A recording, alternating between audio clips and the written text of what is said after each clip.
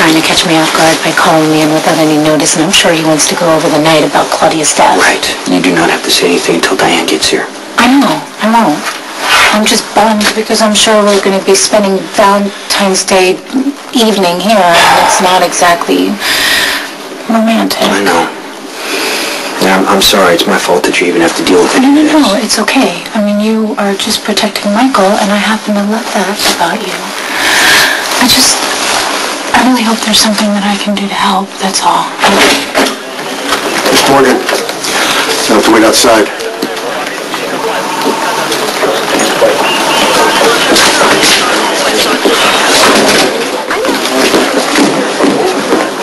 Your timing is getting to be just as bad as Sunny's. What could possibly be so important that it warrants you interrupting my Valentine's Day massage from Max? Matt called Sammy for questioning. I need you to get her released right now. Do you know what Max has given me for Valentine's Day? Diane, if you could just... Lingerie! French! The finest money can buy.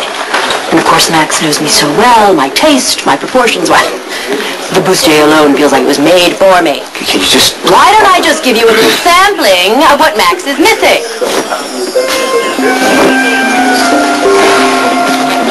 You're my lawyer. Right now, I am not a lawyer. I am a woman who has been cruelly torn from her lover's side, just as he was preparing a lavender honey massage. Stop.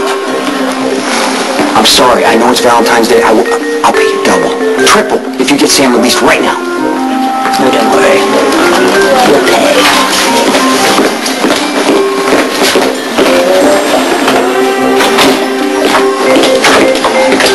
Guess it was only a matter of time.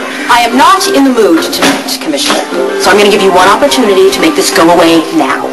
I have every right to question Sam. I'm in the middle of a murder investigation. And I was in the middle of a Valentine's Day celebration with my sexy, flexy soulmate. But business is business, and I'm here now. So if you cannot show me just cause why you need to detain my client, then I'm going to make you pay.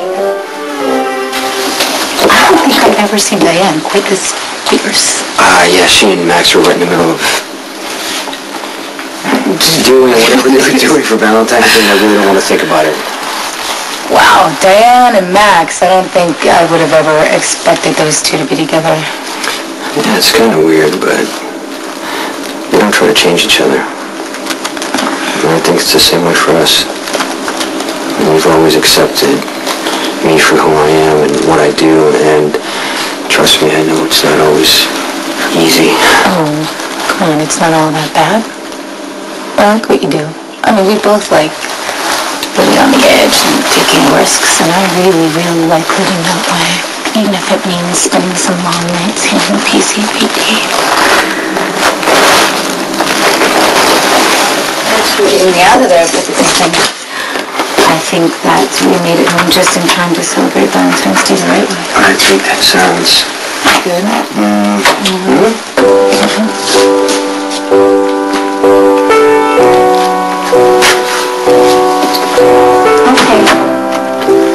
Okay. This was obviously not your idea.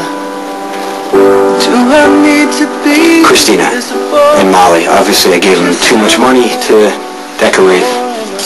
I think it's beautiful. I think it's pink. Yeah, it's pink. Molly does know how much you like the color pink. Remember the tie at Spinelli's wedding? I remember, but remember that tie didn't last very long. Yeah, well, this is gonna last at least for tonight. Well, baby, it's just you and I think this is great. And it's really nice of you. Thank you. Happy Valentine's Day. Tell you something. It's a love word.